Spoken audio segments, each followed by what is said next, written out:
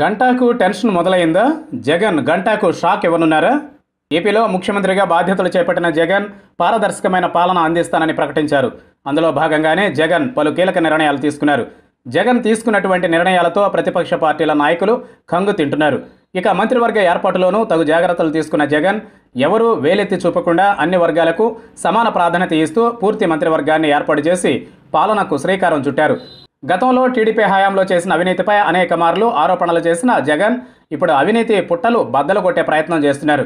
దీంతో TDP నాయకులలో tension మొదలైంది. ఇప్పటికే కోడెల శివప్రసాద్ కుమారుడిపై తండ్రి అధికారాన్ని అడ్డం పెట్టుకుని వేధింపులకు పాల్పడ్డారని, ట్యాక్స్ వసూలు చేశారని కేసు నమోదైన నేపథ్యంలో ఇప్పుడు మిగతా టీడీపీ నేతలకు, మంత్రులకు భయం పట్టుకుంది. అవినీతిపై అలుపెరగిన పోరాటం చేస్తానని ప్రకటించిన CM YS Jaganmohan Reddy TDP హయాంలో జరిగిన అవినీతిని బయటకు తీయడంపై ప్రత్యేకమైన దృష్టి సారించారు.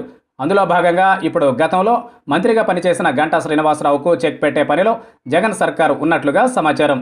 గడిచిన 5 ఏళ్లలో విశాఖ జిల్లాలో భూదందాలు విపరీతంగా జరిగాయి. విశాఖ భూ కుంభకోణంలో ఉన్నది టీడీపీ నేతలేనని అప్పట్లో వైసీపీ నేతలు ఆందోళన వ్యక్తం చేశారు. ప్రతిపక్ష హోదాలో వైసీపీ నాడు ఎంతో పోరాటం చేసినప్పటికీ నాడు అధికార పార్టీగా ఉన్న టీడీపీ ఈ వ్యవహారంపై ఏమాత్రం స్పందించలేదు. గంటా శ్రీనివాసరావు వర్గంగా ఉన్న భీమిలికి చెందిన నేతలే పెద్ద ఎత్తున అక్రమ భూసేకరణ చేశారని, అందుకే ప్రభుత్వం దాన్ని కప్పుపుచ్చే ప్రయత్నం చేసిందని అప్పట్లో పెద్ద ఎత్తున చర్చ సాగింది.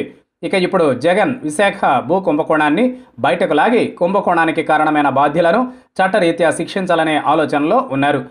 అందుకు తగినట్లుగా అధికారులకు ఆదేశాలు సైతం జారీ చేశారు. అవినీతికి పాల్పడిన వారు, అక్రమ భూదందాలకు పాల్పడిన వారు ఎంతటి వారైనా ఉపేక్షించేది లేదని తేల్చి చెప్పిన జగన్ ఇప్పుడు ఆ దిశగా తన పని మొదలుపెట్టారు.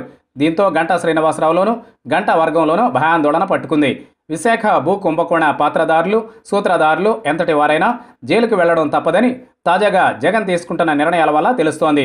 ఏది ఏమైనప్పటికీ ఏపీ సీఎం జగన్ తీసుకున్న నిర్ణయాలతో టీడీపీ వర్గం దిక్కుతోచని స్థితిలో పడింది. గత ప్రభుత్వ హయాంలో మంత్రిగా పనిచేసిన గంటా అవినీతి బయట పెట్టేందుకు జగన్ ఆదేశాలు జారీ చేయడం, విశాఖ భూ కుంభకోణంపై ప్రత్యేక దృష్టి పెట్టడం గంటాకు చెక్ పెట్టేందుకేనని వైసీపీ వర్గాలు భావిస్తున్నాయి. సీఎంగా జగన్ వేసిన స్కెచ్ అదిరిందని సంతోషపడుతున్నాయి.